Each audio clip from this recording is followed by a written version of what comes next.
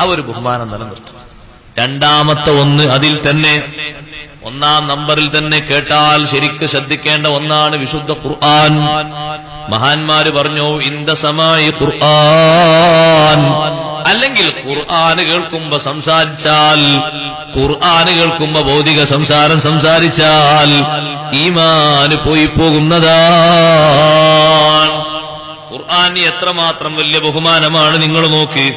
ഒരു ആലിമ് വരുമ്പോ, ഒരു സയ്യിദ് വരുമ്പോ എണീറ്റ് നിൽക്കൽ സുന്നത്താണല്ലോ, സുന്നത്തുണ്ട്. അങ്ങനെ ബാപ്പ വരുമ്പോ മക്കൾ എണീറ്റ് നിൽക്കൽ സുന്നത്തുണ്ട്, ഉമ്മ വരുമ്പോ മക്കൾ എണീറ്റ് നിൽക്കൽ സുന്നത്തുണ്ട്, ഭർത്താവ് വരുമ്പോ ഭാര്യ എണീറ്റ് നിൽക്കൽ സുന്നത്തുണ്ട്, യതീം കുട്ടി വരുമ്പോ യതീം കുട്ടിനെ ബഹുമാനിച്ചിട്ട് എണീറ്റ് നിൽക്കൽ സുന്നത്തുണ്ട്. എന്നാൽ നമ്മുടെ മദ്രസയിൽ പഠിക്കുന്ന ചെറിയ കുട്ടി, 2ാം ക്ലാസ്സിലെ കുട്ടി വീട്ടിലേക്ക് വരുന്നു, 2 ജുസ് മുസാഫും പിടിച്ചിട്ട്, അല്ലെങ്കിൽ 1 ജുസ് മുസാഫും പിടിച്ച് ഒരു കുട്ടി വരികയാണ്. അപ്പൊ ആ കുട്ടിന്റെ കയ്യിൽ മുസാഫല്ലേ ഉള്ളത്. സിറ്റ് ഔട്ടിലിരിക്കുന്ന നമ്മൾ എണീറ്റ് കൊടുക്കൽ സുന്നത്താണ്, കുട്ടിന്റെ കയ്യിലുള്ള മുസാഫിന്റെ ബഹുമാനം കൊണ്ടാണ്. കുട്ടിനോടുള്ള ബഹുമാനം വരാൻ കാരണം കയ്യിൽ മുസാഫുണ്ട്. മുസാഫ് കാണുമ്പോ എണീറ്റ് നിൽക്കൽ സുന്നത്തല്ലേ. ഒരാള് മുസാഫും പിടിച്ചിങ്ങനെ വരികയാണ്, അതാ ഒരാള് വീട്ടിൽ നിന്ന് മുസാഫുമായിട്ട് വരികയാണ് പള്ളിയിലേക്ക്. നമ്മള് പള്ളിയിൽ ഒരു ഭാഗത്ത് ഇങ്ങനെ ഇരിക്കുന്നുണ്ട്, അയാളങ്ങ് വന്നപ്പോ നമ്മൾ സ്വാഭാവികമായും എണീറ്റ് പോകണം. കാരണം ഖുർആൻ കണ്ടിട്ടാണ് എണീറ്റ് നിൽക്കുന്നത്. അത് സുന്നത്താണ്, വലിയൊരു ആദരവാണ്. ഖുർആൻ കേൾക്കുമ്പോ സംസാരിക്കാൻ പാടില്ല. ഖുർആൻ ഓതുന്നതിനിടയിൽ സംസാരം പാടില്ല. അല്ലാഹു തആലാന്റെ കലാം ആര് ഓതി എന്നുള്ളതല്ല വിഷയം. അതുകൊണ്ടല്ലേ അല്ലാഹു പറഞ്ഞു തന്നെ വൈദാ ഖുരിഅൽ ഖുർആനു ഫസ്തമിഊ ലഹു വൻസിതു ലഅല്ലകും തുർഹമൂൻ. ഖുർആൻ ആര് ഓതി എന്നുള്ളത് പ്രശ്നമല്ല. ടേപ്പ് റെക്കോർഡ് ഓതിയാലും ശരി, മൊബൈൽ ഓതിയാലും ശരി, കമ്പ്യൂട്ടർ ഓതിയാലും ശരി, തത്ത തന്നെ ഖുർആൻ ഓതിയാലും ശരി. വൈദാ ഖുരിഅൽ ഖുർആനു എന്നാ പറഞ്ഞത്, ഖുർആനല്ല. ഖുർആൻ ഓതപ്പെട്ടാൽ ആര് ഓതി എന്നുള്ളത് വിഷയമല്ല. ഖുർആൻ ഓതപ്പെട്ടാൽ എവിടെ ഓതി എന്നുള്ളതും വിഷയമല്ല. ഫസ്തമിഊ ലഹു വൻസിതു, അത് കേട്ടാ ചെയ്യേണ്ടത് സാഗൂതം ശ്രവിക്കണം, ഒന്നും മിണ്ടാൻ പറ്റൂല. ഖുർആനോത്ത് തീർന്നിട്ടല്ലാതെ പിന്നൊന്നും സംസാരിക്കാൻ പാടില്ല. അതൊരു വലിയ ബഹുമാനമാണ്. അതുകൊണ്ടല്ലേ നിങ്ങൾ ആലോചിച്ചു നോക്കൂ, ഹബീബ് റസൂലുള്ളാഹി സ്വല്ലല്ലാഹു അലൈഹി വസല്ലം നിങ്ങൾ ഖുർആന്റെ വഹി ഇങ്ങനെ ഓതുമ്പോ അത് കേൾക്കുന്ന പുതിയ പുതിയ ആൾക്കാരൊക്കെ ഓടി വന്നിട്ട് കൈപിടിച്ചിട്ട് വിശ്വസിക്കാം. അപ്പൊ എന്ത് ചെയ്തെന്നറിയോ? അവിടെയുള്ള സത്യനിഷേധികളായ ആൾക്കാർക്ക് തോന്നി ഈ ഖുർആൻ കേട്ടിട്ടാണല്ലോ ഇപ്പൊ ഇവരൊക്കെ ഇങ്ങനെ പോണത്. അപ്പൊ അവര് പറഞ്ഞു ലാ തസ്മഉ ലി ഹാദൽ ഖുർആൻ, ഖുർആൻ കേൾക്കരുത് കേട്ടോ. കുറെ ആൾക്കാർക്ക് കാതിൽ വെക്കാൻ പഞ്ഞി കൊടുത്തു. ആളുകള് കാതിൽ വെക്കാൻ പഞ്ഞി കൊടുത്തു. മക്കയിലേക്ക് വന്നപ്പോ കാതിൽ വെക്കാൻ പഞ്ഞി അത്ര തേച്ചാണ് കൊടുക്കല്ല, കേൾക്കാതിരിക്കാൻ. ആ പഞ്ഞി കിട്ടിയ ഒരു മഹാനാണ് ബഹുമാനപ്പെട്ട തുഫൈൽ ബിൻ അംർ റളിയല്ലാഹു അൻഹു. മക്കത്തിന്റെ ബൗണ്ടറി കത്തി മുമ്പിൽ പഞ്ഞിയാണ് കൊടുത്തു, കാതിലാണ്ട് വെച്ചു കൊടുത്തു, 2 കാതിൽ. എന്തിന്? ഖുർആൻ കേൾക്കത് കേട്ടാൽ കൂടിപ്പോകും. കുറച്ചു കാലൊക്കെ ഈ പഞ്ഞിങ്ങനെ വെച്ചിട്ട് പിന്നെ ഒരു പഞ്ഞാണ്ട് എടുത്തിട്ട് പോലെ നിങ്ങൾ ഖുർആൻ ഒന്ന് കേട്ടപ്പോ വിശ്വസം ചെയ്തു. കണ്ടോ? അപ്പൊ അവരെ തീരുമാനാണ് ലാ തസ്മഉ ലി ഹാദൽ ഖുർആൻ, ഈ ഖുർആൻ നിങ്ങൾ കേൾക്കരുത്. അഥവാ കേട്ടാ വൽഗൗ ഫീഹി, അപശബ്ദങ്ങൾ ഉണ്ടാക്കണം. നിങ്ങൾ അപശബ്ദങ്ങൾ ഉണ്ടാക്കണം. ഇതാര പണിയാണ്? വഖാലല്ലദീന കഫറു, സത്യനിഷേധികളെ പണിയാണ്. ഖുർആൻ കേൾക്കരുത്, കേട്ടാൽ നിങ്ങൾ അപശബ്ദം ഉണ്ടാക്കണം. ഞങ്ങളെ കൽബക്ക് അത് കേറൂലല്ലോ, അത് കേട്ടിട്ട് ആരും കുടുങ്ങൂലല്ലോ. അതുകൊണ്ട് ഖുർആൻ ഓതുന്നിടത്ത് വാല് വെക്കാൻ പാടില്ല, ഖുർആൻ ഓതുന്നിടത്ത് ബുർദ വെക്കാൻ പാടില്ല, ഖുർആൻ ഓതുന്നിടത്ത് സംസാരിച്ചിരിക്കാൻ പാടില്ല. അങ്ങനത്തെവർ വേറൊരു സ്ഥലത്തേക്ക് നീങ്ങണം. ഖുർആനോത്ത് അവിടെ സ്വസ്ഥമായി നടക്കണം. കുട്ടികൾക്കിടയിൽ വെച്ച് അവർ ഖുർആനോതാണ്, അതിനിടയിൽ വെച്ച് നമ്മൾ ശബ്ദിച്ചുകൊണ്ട് ഇടങ്ങേറാക്കാൻ പാടില്ല. ഖുർആൻ ഇങ്ങനെ ഓതുമ്പോ അത് ശ്രദ്ധിച്ചിങ്ങനെ കേട്ടിരുന്നാൽ അതുകൊണ്ട് വലിയ സ്ഥാനങ്ങൾ കിട്ടുന്നുണ്ട്, നമ്മുടെ ഖൽബ് നന്നാകുന്നുണ്ട്. അതുകൊണ്ടല്ലേ ഖുർആൻ ഓതാൻ പറ്റാത്ത ആളുകളും ഖുർആൻ കേൾക്കണമെന്ന് ഇമാം നബി റളിയല്ലാഹു അൻഹു പറഞ്ഞു. പ്രസവിച്ച് കിടക്കുന്ന സ്ത്രീ എത്ര ദിവസമാണ് ഖുർആൻ ഓതാതെ കിടക്കുന്നത്? നബി ഇമാം തങ്ങൾ പറഞ്ഞു, ഖുർആനുമായി ഒരു ദിവസത്തെ ബന്ധം പോലും ഒരു മുഅ്മിന് മുറിക്കാൻ പറ്റൂല. അപ്പൊ നബി ഇമാം തങ്ങൾ അവിടെ സംശയം ഉന്നയിച്ചു. ജനാബത്തുകാരനും ഹൈലുകാരിയായ പെണ്ണും നിഫാസുകാരിയായ പെണ്ണും എന്ത് ചെയ്യണം? തങ്ങൾ പറഞ്ഞു, നബി ഇമാം തങ്ങൾ പറഞ്ഞു, അവര് ഖുർആനിലേക്ക് നോക്കണം. നോക്കാൻ കഴിയുമെങ്കിൽ മറിച്ചു വെച്ച ഖുർആൻ ഉണ്ടാകുമല്ലോ, അതിലേക്ക് നോക്കണം. കേൾക്കാൻ കഴിയുമല്ലോ, ടേപ്പ് റിക്കാർഡിലൂടെ ഖുർആനിന്റെ ഓത്തിങ്ങനെ കേട്ടുകൊണ്ടിരിക്കണം. അങ്ങനെ അവര് നാവ് കൊണ്ട് ഓതാൻ പാടില്ല, ഖൽബ് കൊണ്ട് ഓതട്ടെ.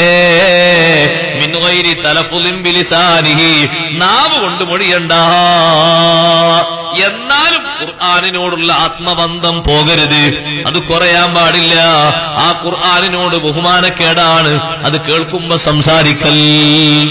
അതൊരു വിഷയമാണ്. നിങ്ങൾ ആലോചിച്ചു നോക്കും, നമ്മൾ ഒരു കയ്യിൽ കട്ടൻ ചായ കുടിച്ചിട്ട് അങ്ങനെ വെക്കും, ആ കട്ടൻ ചായ അവിടെ വെക്കും. ഖുർആനെ പറ്റി പറഞ്ഞപ്പോ കൂട്ടത്തിലാണെന്ന് പറയട്ടെ, ദയവ് ചെയ്തിട്ട് എല്ലാവരും ശ്രദ്ധിക്കും, ദയവ് ചെയ്തിട്ട് ഈ ഖുർആൻ പള്ളിയിൽ നിന്ന് എടുക്കുമ്പോ അൽക്കഫ് എടുക്കുമ്പോ പലയിടത്തുനിന്ന് കണ്ട് സങ്കടവും. പിന്നെ അപ്പത് പറയാൻ കഴിയില്ലല്ലോ എഴുതിട്ട് മാറ്റി വെക്കലാണ്.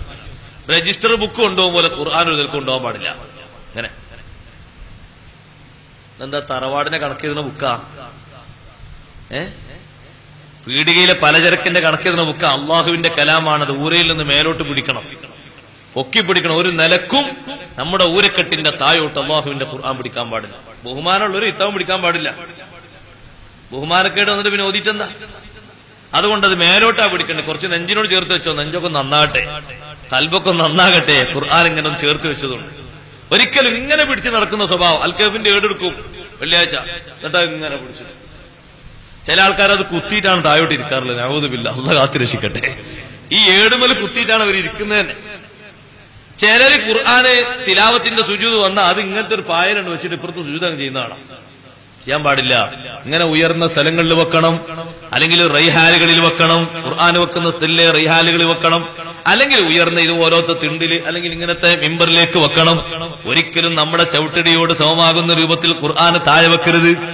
അത് വലിയ അപകടമാണ്. ബഹുമാനക്കേട് വരാൻ പാടില്ല. അതുകൊണ്ടാണല്ലോ രാജാക്കന്മാര് ഖുർആൻ രക്ഷപ്പെട്ടതുപോലും ഖുർആനെ ബഹുമാനിച്ചത് കൊണ്ടാണ്.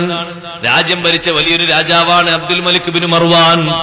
അബ്ദുൽ മലിക് ബിൻ മർവാന്റെ ജീവിതവും സന്തോഷത്തിലാണ്. മരണത്തിന്റെ ശേഷം സന്തോഷമാകാനുള്ള കാരണം ചോദിച്ചപ്പോ പറഞ്ഞത്, ഞാൻ ഒരു ദിവസം ഖജാന പരിശോധിച്ചു. ഖജനാവ് ഇങ്ങനെ പരിശോധിച്ചപ്പോ ഒരു ഖജനാവില് ഖുർആൻ വെച്ചിട്ടുണ്ട്, ഖുർആനിന്റെ മേലെ കത്ത് വെച്ചിട്ടുണ്ട്. ഞാൻ എന്റെ ഗവർണർക്ക് എഴുതിയ കത്താണ്. അത് കണ്ടപ്പോ എനിക്ക് ദേഷ്യം മൂർജിച്ചു. ഞാൻ ഗവർണർ വിളിച്ചിട്ട് ചൂടായിട്ട് രൂക്ഷമായ ഭാഷയിൽ ഞാൻ പറഞ്ഞു, ഖുർആനിന്റെ മേലെ വെക്കാനാണോ നിനക്ക് ഞാൻ കത്ത് എഴുതിയത്? അള്ളാന് ഖുർആനിന്റെ മേലെ കത്ത് വെക്കാൻ പറ്റുമോ? ഞാൻ ആ കത്തെടുത്തിട്ട് വലിച്ചു ചീറി കൊട്ടയിലിട്ടു. എന്നിട്ട് ഞാൻ പറഞ്ഞു, ഇനി മേലാൽ അള്ളാന്റെ കലാമിന്റെ മേലെ ഒന്നും നീ വെച്ചുകൂടാ. ഈ എന്റെ മനസ്സിൽ നിർഗളിച്ച ബഹുമാനം അള്ളാഹു പരിഗണിച്ചു.